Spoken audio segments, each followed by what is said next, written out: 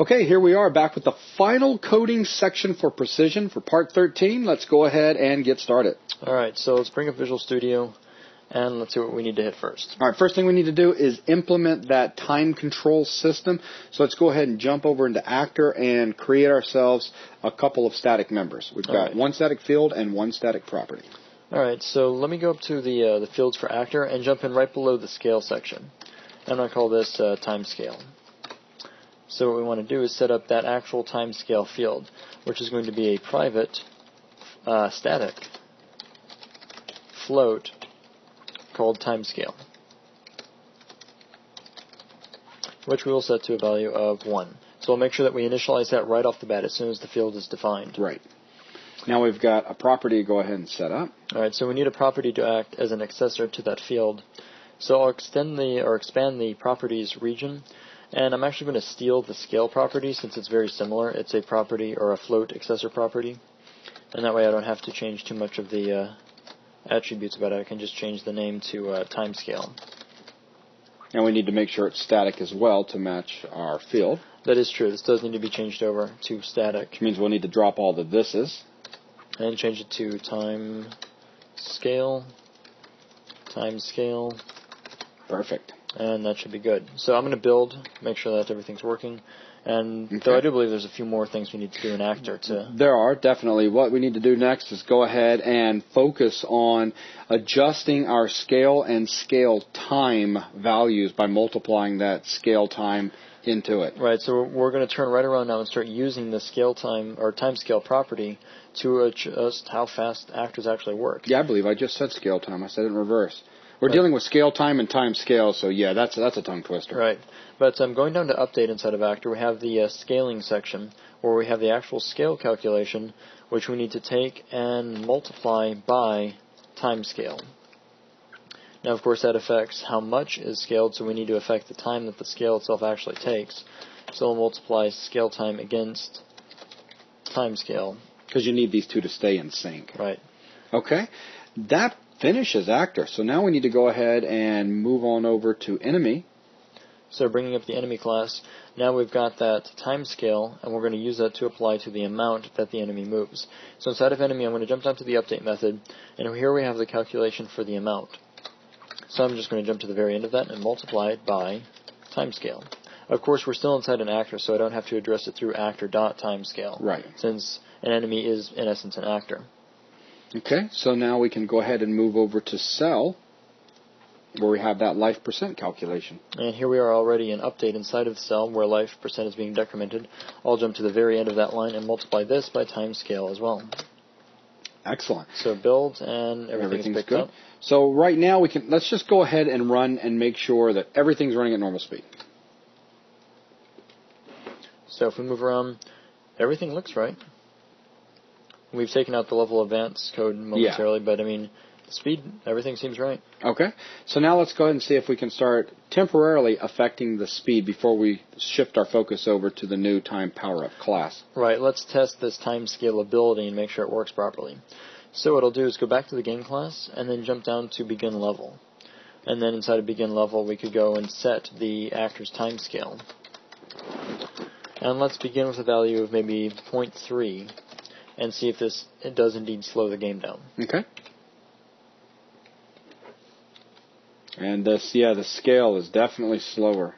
And it's taking longer to die. Yeah, everything's taking longer to die. Any enemies moving around move more slowly. Now, you will note that the player moves at normal speed, but that's the whole point of this power-up, is that the player remains unaffected. That's right. That's also why we've set up a system where, while, yes, we do have to go individually through different types of actors and make sure that they respect timescale, but that individual control is what allows us to not apply it to the player. Mm-hmm.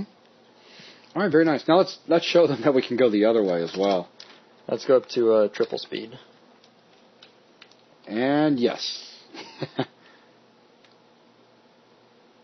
So yeah, as you can see, things are definitely faster. So now set it up to something like 30. Let's try 10. Yeah, 10 should be pretty fast. They're not even going to be picking all this up. It's just going to be jumping all over the place. That's great.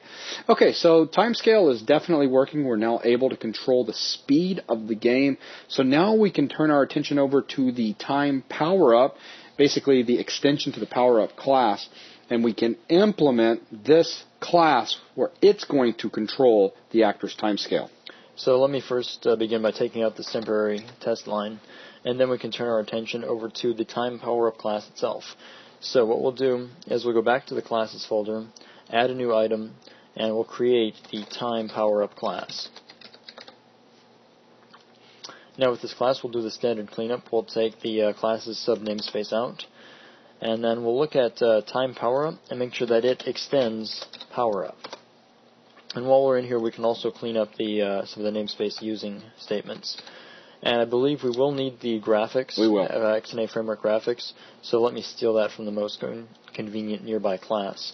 So I'll steal this last line, Microsoft XNA Framework graphics, and put that into place. Okay. So now we can look at fleshing in the time power class itself. And to begin with that, I think we need to take a look at the. I think we jump back over to game real quick and add that one field in that we're going to be using. Oh right, we need the slowdown number to come from somewhere. Right. And that will actually come from game. So we can scroll back up to the top. We still have our time power up section. So what I'll do is jump into that section and I'll add in one more constant. This is going to be a float called time power up slowdown percent. No, just slowdown. And we'll set that to a value of 0.1. Okay. So we have a 10% speed that activates because of the time power up. Okay.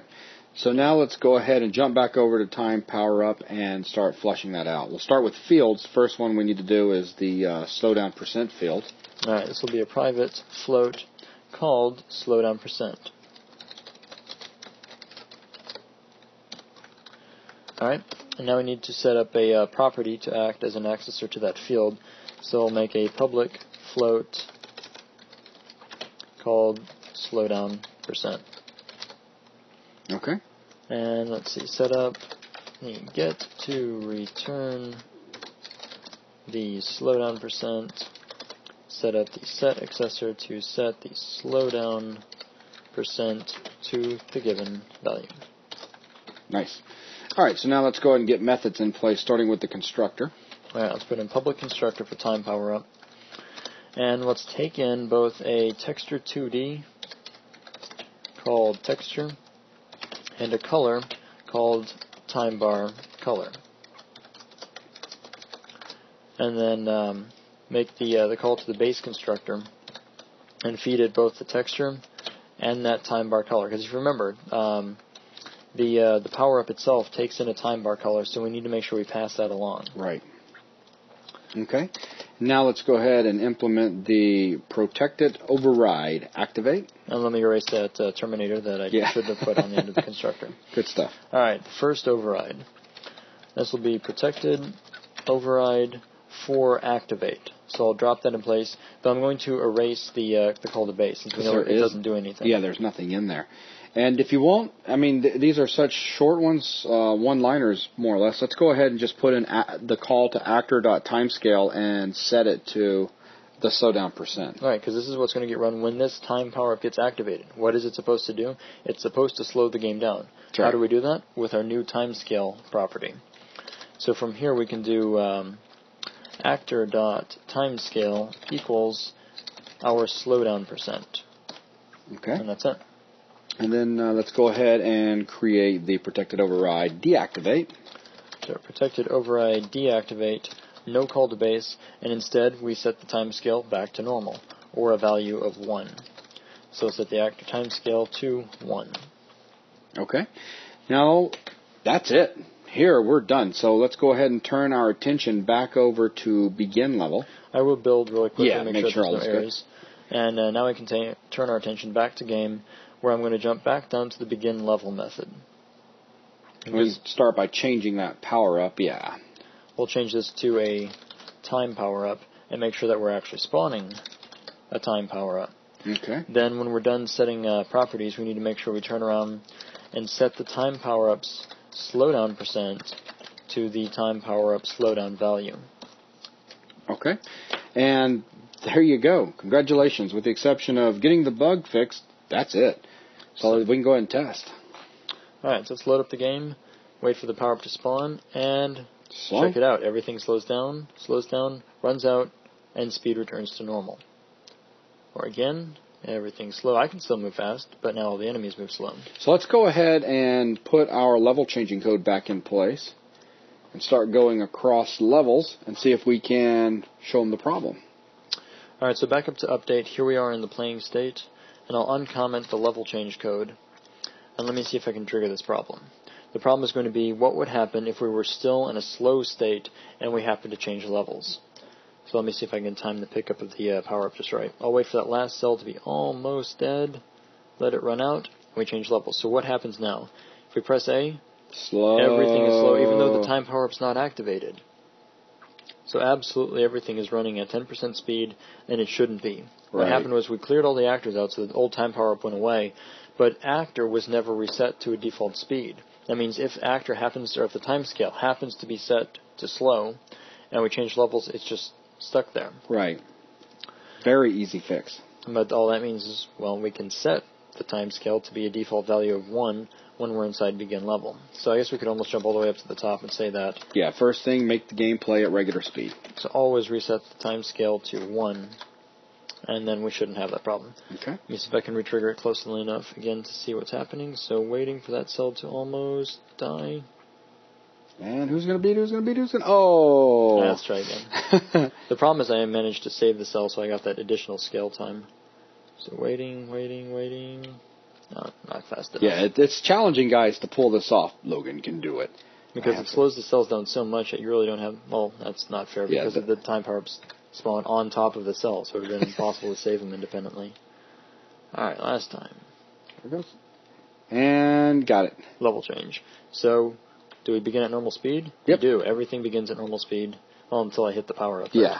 Everything works right. normally now. Nice. So there you go. That's it.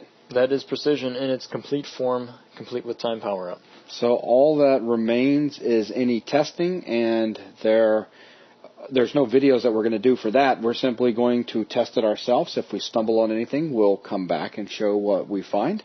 Though we're not done yet, we do want to show you how all of the sprite graphics are put together. So what we'll be doing is bringing in our resident graphic artist, Mr. Zach Parrish, starting in the next video, and he is going to walk through creating all of our sprites that we're going to be using. Though, Logan, we're going to keep things easy for him. We're simply going to tell him that we want all of our graphics, with the exception of the background, as 64 by 64. We're going to tell him to go ahead and make sure that the cell is a grayscale color for us, since we know we're going to need that. He doesn't need to spend any time working on colors. And just give us everything at 64 by 64 because we don't want him having to worry about cropping everything out. We'll take care of that ourselves. So we'll take everything he does, we'll come back in and clean it up and drop the new graphics in, make sure everything works well.